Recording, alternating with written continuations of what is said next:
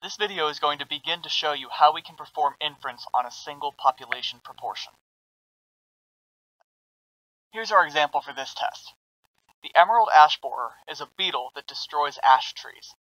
Since it's been detected in western Pennsylvania, arborists are concerned about how far it has spread. They take a random sample of 500 trees and find that 110 of the trees tested positive for the beetle. We want to know if we can conclude that less than a quarter of trees have been infested at the 5% level of significance. The problem with this test is that we're working with categorical data, meaning that we're ultimately working with proportions. We can't use the z-test or the t-test because those involve population means, so we need another way to create the test statistic. Here's the idea behind the one-sample proportion test. Over in the big box on the left, we have all of the observations in the population. The total number of observations in the population is denoted by capital N. Inside the smaller box on the left, we have all of the successes, or all of the observations that fit whatever characteristic we're looking for. The total number of successes inside the smaller box is represented by capital X. Our population proportion is going to be denoted by capital X divided by capital N. It's the total number of successes in the entire population. However, since we can't sample every single observation in the population, P is unknown. What we do instead is we take a sample from the larger population. Our sample is denoted by the larger oval. The number of observations in that sample is denoted by lowercase n. The total number of successes, or the total number of observations that satisfy the characteristic that we're looking for, is going to be X. Those are contained within the smaller oval. Our sample proportion is going to be denoted by P hat, and we calculate it by taking little x and dividing by little n. The number of successes in the sample divided by the total number of observations in the sample. Our ultimate goal is to test to see if some hypothesized value for P, the population proportion, is equal to the sample proportion P hat, or if there's some difference somewhere along the way.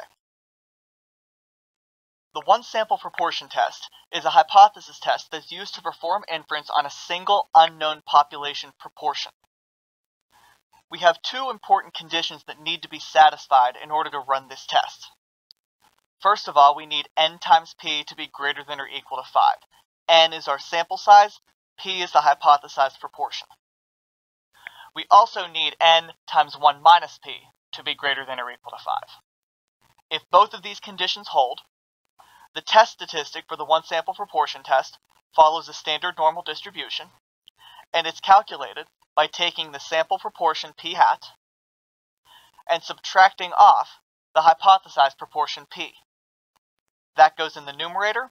Your denominator is the square root of p times 1 minus p divided by n. Note that down in the denominator, the two p's are the hypothesized proportions. The sample proportion only gets used once, and it's up in the numerator. Everywhere else that you see a p is going to be the hypothesized proportion. Before we can begin the hypothesis test, we first have to check the conditions. The conditions require that both n times p and n times 1 minus p are at least 5. Notice that in this problem, though, we don't have an explicit value for p.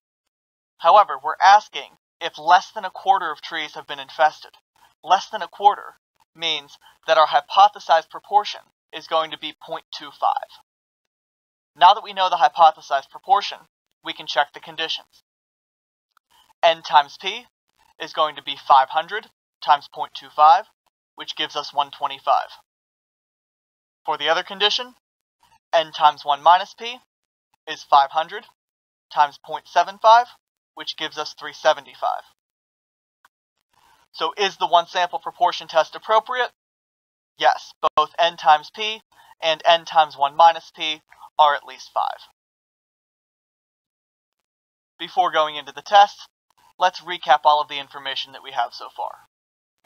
P hat, our sample proportion, is going to be 110 divided by 500. The number of trees that tested positive divided by the total sample size. 110 divided by 500 gives us a sample proportion of 0.22. Our sample size is 500. The hypothesized proportion is 0.25, and we're doing this at the 5% level of significance. To write out the hypotheses, realize that in the null hypothesis we're using the hypothesized proportion. That hypothesized proportion is 0.25, so the null hypothesis is p equal to 0.25. We want to see if less than a quarter of trees have been infested, so the alternative hypothesis is going to be p less than 0.25. The population proportion of trees that have been infested with the beetle is less than 0.25. Step 2 is to calculate the test statistic. The test statistic follows a standard normal distribution, so it gets denoted by the capital letter Z.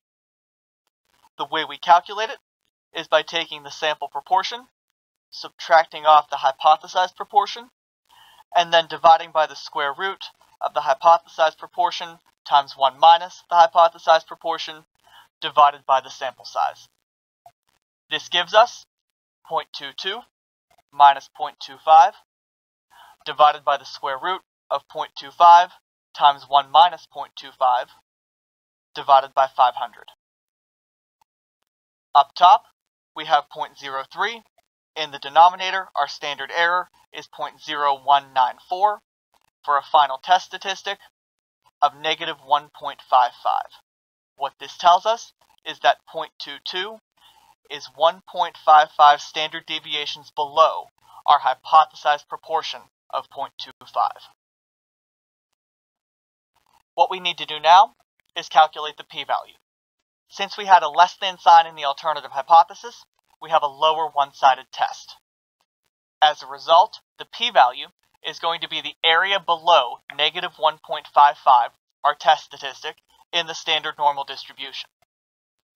The nice thing about the one-sample proportion test is the fact that the test statistic does follow a standard normal distribution.